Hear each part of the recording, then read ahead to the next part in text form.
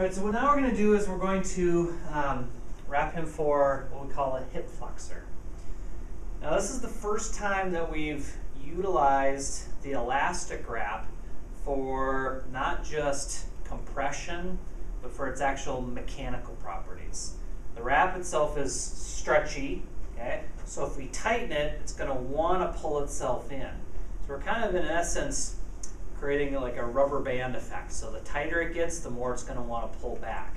So hip flexor is a muscle, so every single time he kind of goes into extension, the wrap is going to tighten up and want to pull it into flexion.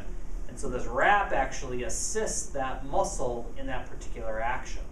So what we want to do is that we want to place him into hip flexion, so every single time he goes into extension, it's going to want to tighten and pull it back up.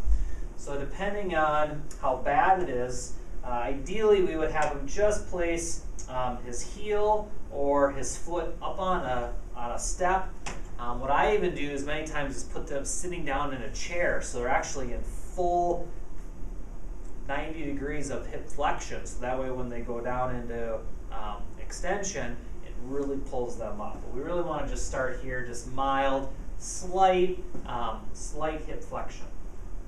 So the way I'm going to do the wrap is I'm going to start like I did the quad, except for I'm going to come up a little bit higher because the muscle itself is going to be right up into here. So what I really want to try to do is instead of being down here where the quad is, I want to be up here more where the hip is. Again, this isn't a great wrap to go over bulky shorts. Ideally go over compression shorts, but just for demonstration purposes, I'm just going to show it right here. Now, this wrap differs in the next one as far as the groin goes in the fact that what I'm going to do is I'm pulling the wrap from the medial side to the lateral side, because that's the direction that the hip flexor goes. Okay? The groin I'm actually going to pull from the lateral side to the medial side. So I'm going to wrap this around his thigh. I'm going to do the dog ear again.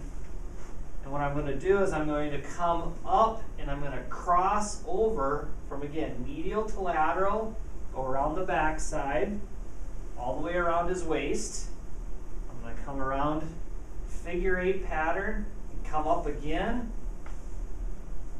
And as much as I can. He's got big legs, big waist, so I'm not going to get very much with him. I might use 2 wraps. I might use a longer wrap if need be. But you can see where this X is right where the hip flexor is, and it's primarily pulling up and out. Okay, so we're going to tape it with elastic tape or even white tape.